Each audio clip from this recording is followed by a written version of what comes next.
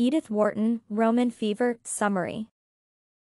Roman Fever is a short story written by Edith Wharton and first published in 1934, expressing deception, secrecy, resentment feelings, and betrayal. The reason is that the story describes two women who blame each other as sources of their unhappiness for their failure to achieve their life goals.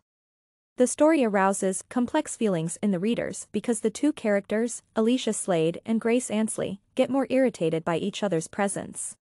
Initially, Alicia enjoys Rome's welcoming environment and is unhesitant to speak about her youthful behavior. However, it is surprising to realize that she feels insecure about Barbara, Grace's daughter. The reason is that Grace was fond of Delphin Slade, Alicia's husband, in the past. As a result, the story changes from a romantic and becomes a complicated one filled with bitterness and deceit. Although the friendship between Grace and Alicia is dominant in the story, it is evident that they are both keeping secrets that are eventually uncovered. Alicia might be thinking that another secrecy cycle is being established between Barbara and her daughter, which makes her restless.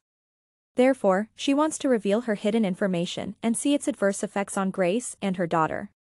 However, the expected relief and triumph do not happen because these women's bond becomes more depressing after the confrontation. Both parties have watched each other with jealousy throughout their lives, with either person having the hope of taking advantage of the other.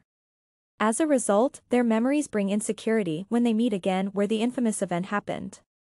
Eventually, the unexpected happens because Grace and Alicia experience significant shock after revealing their secrets to one another. The irony is presented at the end of the story because Barbara is Grace's and Delphin's daughter, which proves that she is the opposite of what Alicia thought of her.